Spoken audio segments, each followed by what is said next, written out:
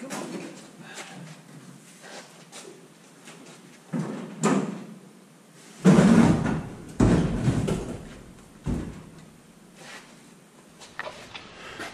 Well, that fits pretty good. So I think this is like, I don't know, early 60s Nova. You can tell it's the way the seats flip forward like that. But sure fit nice in the truck. We'll have to go up 3 inches. I just scabbed some 2x3s underneath it just to see how the seat fits. Feels pretty good. So I'm going to have to make some mounts front and back for the seats. Okay, we got this sucker back. Well, shouldn't say back. She's on the hoist. I'm actually bummed this doesn't have a drain. I thought all these 80s had a drain plug. I guess not. So, anyways, the tranny's not working. I know there's something weird with the plug here, so I'm gonna pull the pan, see if I can see what's going on, because it's like the pins or something sketchy going on. Somebody had ripped the plug off when I got it. So, and the pins were bent, but I don't know. I'm gonna drop the pan, I'm gonna have a snoop, see if I can find anything weird going on inside. And if that's maybe a problem why the tranny's not working. And then if that doesn't work, then we're gonna pull the transmission up. So, well, first things first, pop bolts. Hopefully I can catch most of the fluid. Man, any of you guys have a trick? Other than slowly popping bolts and trying to get stuff off? Or getting a super huge funnel, which I don't have. Ugh. We'll let this slowly drain and then slowly keep pulling bolts, I guess.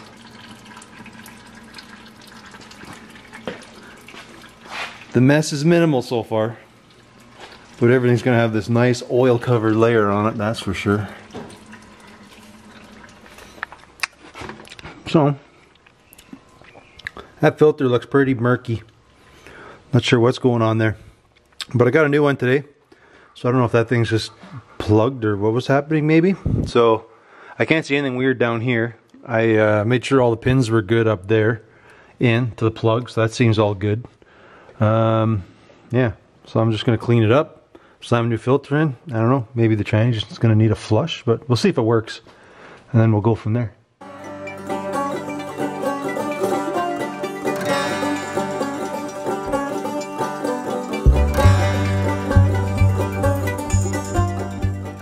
So, I think the trans works. I haven't set it on the ground yet to try. It does the motion in the air, so we'll see what happens. But, right now I gotta make some shock mounts because this is a bag truck. So normally what you do is you hit the lower part of the control arm, and I gotta build an upper mount in there. So that's what I'm gonna do.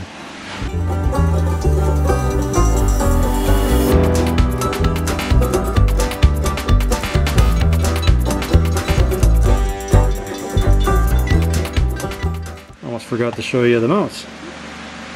See if my thing will focus. Come on.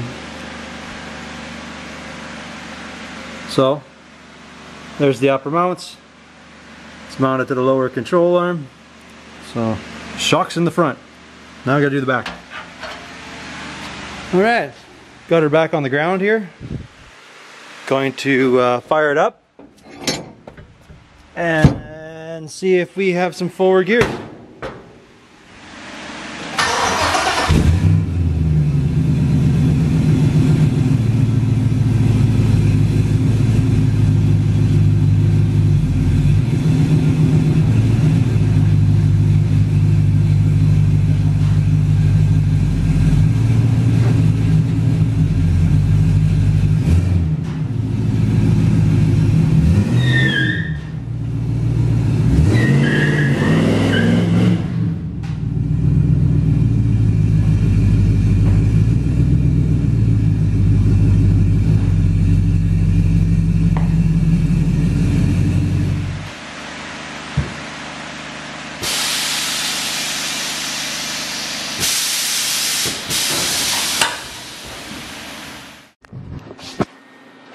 So I came up with this shock mount because those lower mounts had these little studs for coilovers.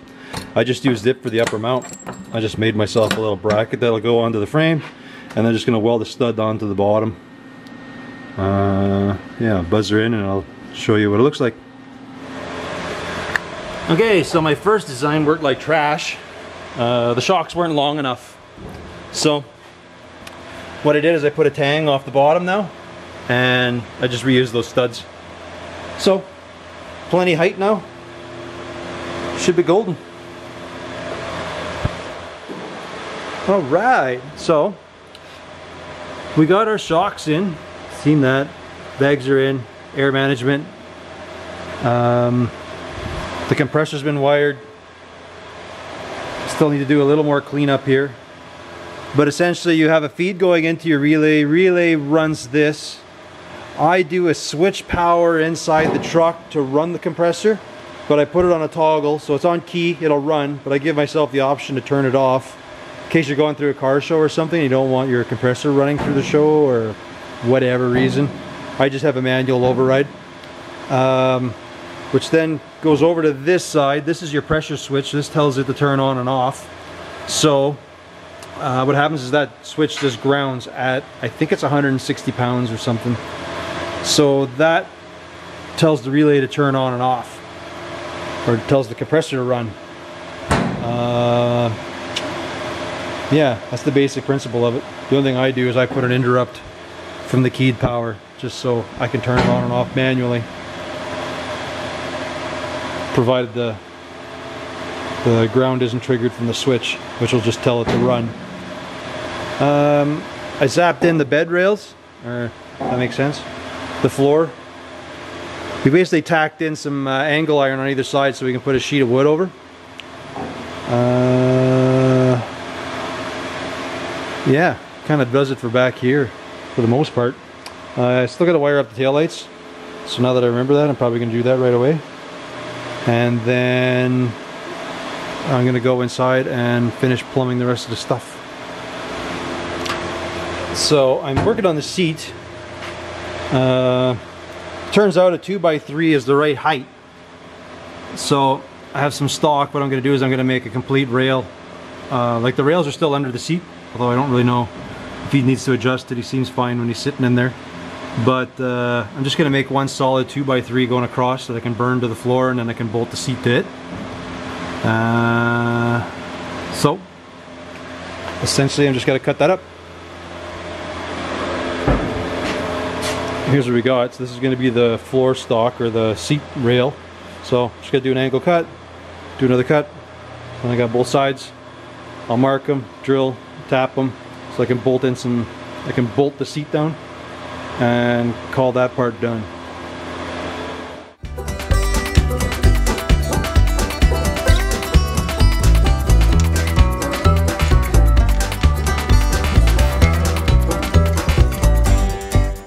So you can see I got my seat rail kind of half made.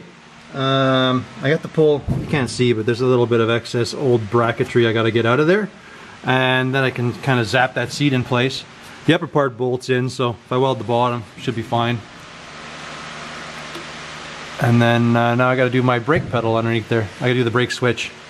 That's next, once I get the back bit out of here and get her zapped in. So I got to build a PCM mount. Normally I use the ones from the S10, but it's not a lot of room in this side to do it. So I'm going to build a stand-up mount that just sits here that I can just tie the PCM to. It sits good here, so what I'm going to do is just make a mount that comes up and down and then just bolts down to the fender. So I'm going to make a simple mount. It's going to have a flange on the bottom. I'm going to angle the sides, just give it a bit of a kink there, just so the module can't go left and right. But I'll cut this out, bend it up, and show you what it looks like. So here's what I made up. Pretty straightforward. It's going to bolt into there, and then I'll just strap the PCM to it. Should be good. I'm going to splash a little paint on there and then throw it in the truck. Okay, PCM is mounted, the E-fan is mounted, or wired. I did the brake switch inside. I still got to do the seat. And what else do we got to do? Bolt the box down right, and mount these running boards. So close, getting there. So my list is pretty short. I'm waiting for a door latch. I don't know, it's a brand new one, but there's something just totally screwed on it.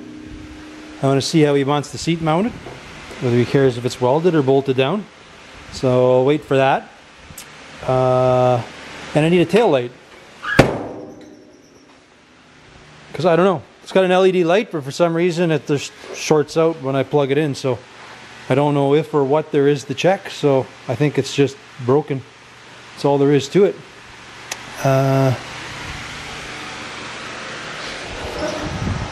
Yeah. Beyond that, I gotta do glass, and I really hate doing glass. Well, the rubber glass type anyways. So I guess I'm gonna cut this out, check the rubber I got first, make sure it's good, and then I'll try to get her in there.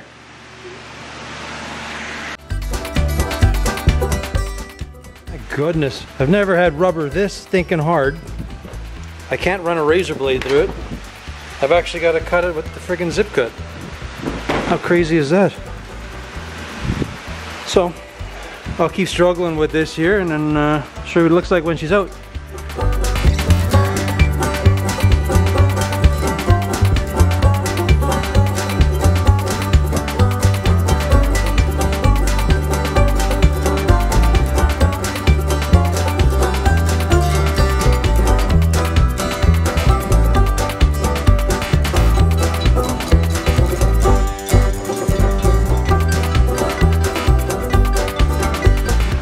Okay, I know everybody's gonna tell me I should be using the rope, but I've been doing this for years, usually by myself. It's just easier.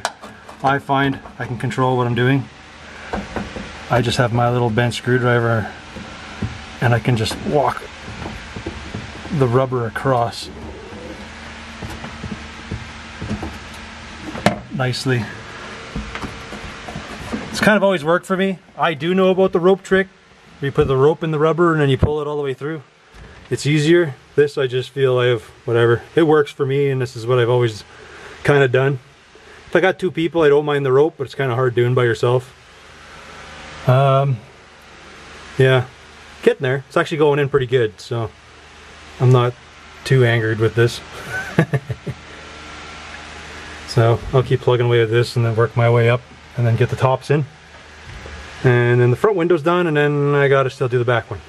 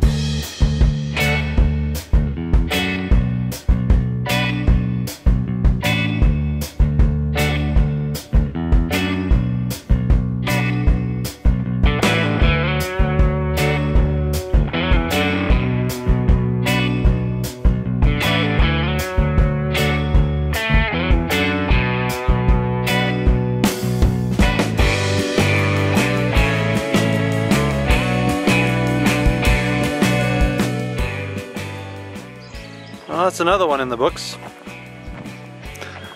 Pretty minor stuff left to do on it, but yeah, she's a dunner.